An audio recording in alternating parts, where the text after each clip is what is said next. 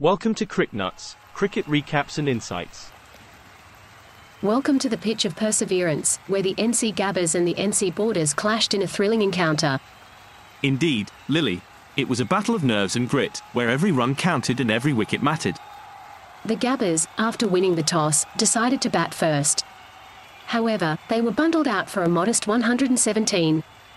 The Bourdas, in response, chased down the target with 5 wickets to spare. Yes, Lily. The Gabbas' decision to bat first seemed to backfire as they struggled to put up a competitive total. The Bourdas capitalised on this and played a calculated innings to secure the win.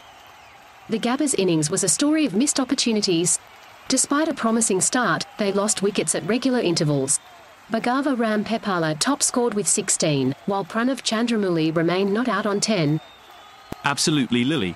The Bourdas bowlers were on point, with Advarath Kothandaram, Sai Anshul and Nili Rakesh sharing the spoils. They restricted the Gabbas to a low total, setting up an achievable target.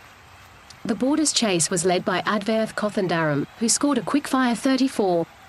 Despite losing wickets, they managed to reach the target, thanks to a steady 15 from Sai Anshul.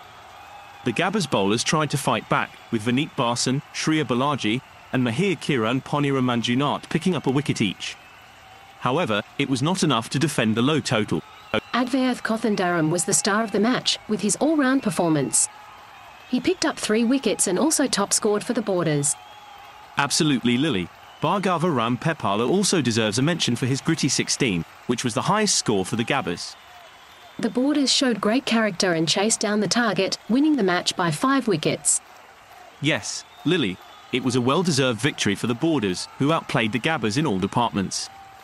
As they say in the world of cricket, catches win matches, and runs on the board are always pressure. The Gabbas will surely reflect on this. Absolutely, Gamor. It was a game that truly lived up to the theme of the pitch of perseverance. Until next time, folks.